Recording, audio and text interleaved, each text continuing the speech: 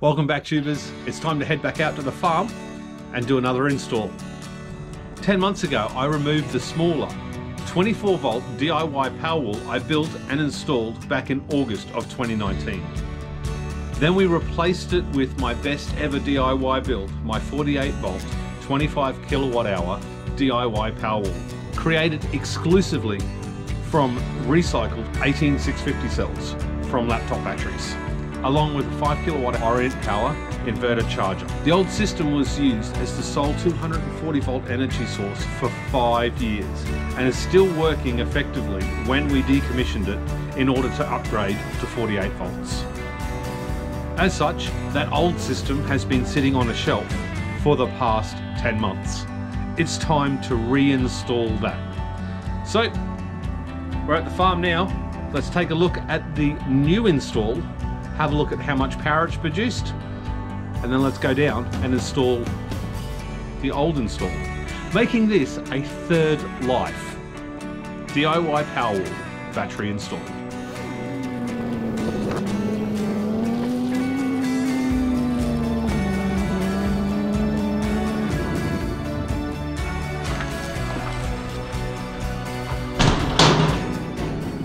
Welcome back, tubers, back at the farm. So this battery, I think it's been in service for about a year, maybe more. I'll leave some details below. It's run flawless. It looks like it's done about 1,330 amp hours of discharging the old Orient power inverter. I love it. It just works, and it works really well with this battery. So let's open it up and take a look inside. If you have a look at the battery management system, it's all very balanced still. It's doing well. Of course, that is in part due to the Batrium BMS, which is this dashboard that you can see here. And it also has the Heltec active balancer. Now that active balancer is actually controlled via the battery management system, so it doesn't run all the time. It only runs when it's really high state of charge. It doesn't run all the way through the range of the batteries. I still don't think it's necessary. I don't think it has any benefit on this battery being of this quality, but you know, it's there and it works. Let's take a closer look. The only real issue I can see here is leaf matter and gecko poop all through the bottom of it, and we've got a daddy long legs living in here. I think he's probably going to be going hungry, but the batteries look really good. Unlike the last battery, there's no sign of rust or corrosion or anything on those cells. I think that's actually just light. Yeah, so they're looking really good. The battery management system is sitting in there running, doing its job, and of course we've got the shunt trip and stuff in there as well, and the Heltec BMS doing its job. Have a quick look up here. I don't know what we can glean from this. There we go. We've got the 2-string producing power, 50 hertz, outputting 230 volts. The battery is at 55.6 volts. We're only at 4% load. Kilowatts. Input is 120 volts on one solar system and 242 volts on the other solar system. And it shouldn't be doing too much. I don't think that's actually accurate. I'm not sure. I don't think it is. It's 6.2 kilowatt hours today, apparently. So I think we're going in the wrong direction. So there we go. The inverter is still working strong and doing its job, which I'm very happy about. I was skeptical at first, but I'm loving it so far. Anyway, let's take a look. Oh, wait a minute before we go. A mental note of how many kilowatt hours has actually been produced from this battery. Got the old battery at the farm that I took out a few months back, or maybe even a year or so ago. All the electronics, a little cabinet here. We're just going to make it into pretty much a maintenance charger so we can keep all the batteries for the equipment fully charged.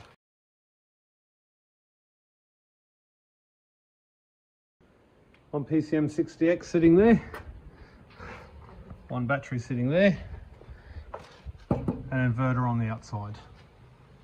it's only got to work. This one's not a pretty build from Pete. This is a functional build from Pete. We've got the solar there, so that'll go straight up the wall. And solar panels on the roof.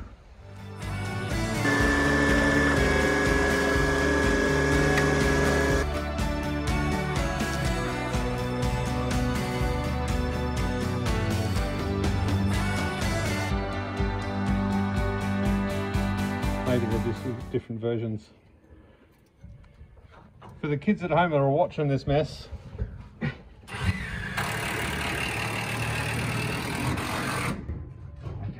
you can't hear anything. For the kids at home watching, this is screwing into this tin, which is only like a millimetre thick, but there's a bit of plate steel behind it. 2 mil, was it 2 or 3 mil? 3 mil. 3 mil plate steel all the way down along the back. So that gives a bit of a thermal barrier between the steel and the shed, and then whatever else is inside there.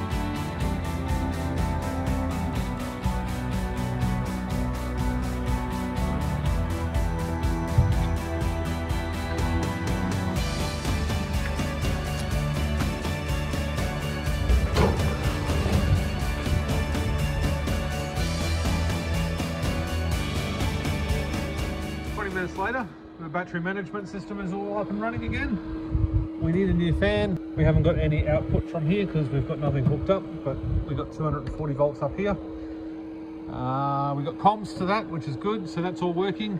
One small problem, our PCM60X down there. And we've got another PCM60X here. And for some reason, right here, we got some magic smoke coming from here, and this is reading 65 volts. There is nowhere that is 65 volts. So a critter's crawled inside of there, or something has gone south with that one. So we'll put the spare up and see what happens. Okay, the spare is in and it's working. 1.4 kilowatts from 3 kilowatts of solar panels on the roof. We are good to go, which means once the electrician gets here to do the 240 volt, we're done. We thought, just out of curiosity, this is the one that we smelt the smoke from and had 60 volts, and it was showing, what, 129 volts or something image here of the solar, but the solar was turned off. So something short-circuited, but there's no burn marks that we can see quickly. Of course, reviewing this footage may indicate something to me, but these two inverters have been, how long have you had the battery installed? 4 or 5 years? 5 years, 6 years, yeah. Something like that. I'll have a look at when we did this video, an initial video. But these inverters have done a lot of hours out here. Oh, not inverters, sorry, charge controllers. So that's the one that we haven't tested, and that's the one that is broken. So Sparky quickly just visited. He hasn't finished inside the shed. He's got a circuit breaker and stuff inside the shed. Let's loop back out to here. So we've got a GPO out here. This is an old used one. We've got the battery management system, that's all up and running. We've got the circuit breakers for there. We've got the breakers for the Watchmon. Unfortunately, I think I shorted out my shunt. Inverter's working. Fan's a bit noisy, as you can hear. The batteries are all hooked up. We are yet to finish up the roof install, so we've just got the cable hanging there for now. Solar panels on the roof. Don't mind all the stuff in the middle, we're still testing. But the solar panels have one hell of a view. All this is coming out again, and that's going to get painted. That's a good piece of plate steel. It's 3 millimeters thick, so a good bit of plate steel. The battery's in there, nice and safe. We're charging at 930 watts, 32 amps, and we got 28 volts. We've seen 55 amps before, so that's all on. It's maxing out this unit itself. We've still got to put some bungs in here. We didn't order those. There's a few little things we've got to tidy up. But apart from that, YouTubers, thank you very much for signing in, and I will see you on the next one.